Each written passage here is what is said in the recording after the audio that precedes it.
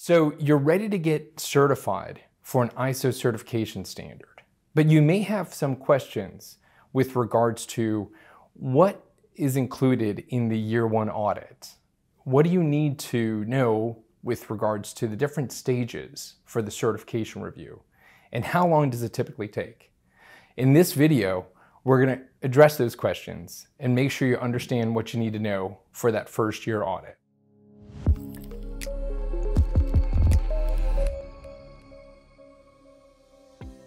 Hi, I'm Ryan Mackie. I'm a principal with Schellman and co-director of our ISO practice. Now, what we want to talk about today is year one, specifically what they call the initial certification review year. What you need to know is that that audit or that certification review is actually split up under two different stages. So the first is a stage one. Now, a stage one, the objective is to look at the design of the management system and make sure it's ready for stage two. And then we get to stage two. Now, stage two, the objective is to make sure that we have full conformance with the management system and the standard requirements, but also test the effectiveness of that management system, which for 27001 includes the control testing for all controls that are relevant to your system. So you may have a question regarding how long it takes to do that initial certification review. Again, keeping in mind it's a stage one, stage two. So the process from start to finish is usually about 4 to 6 months. And this, keep in mind, is the audit process. So you want to make sure your management system is ready for audit before we begin.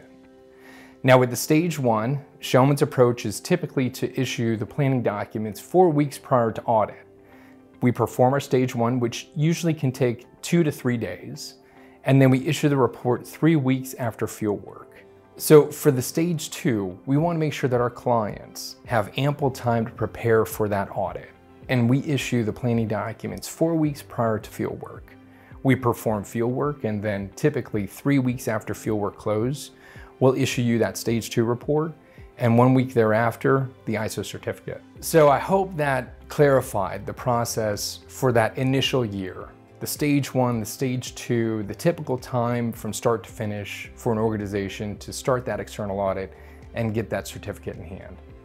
And what we want next is for you to reach out to our team through our website or other means, and we'll be happy to address any further questions you have.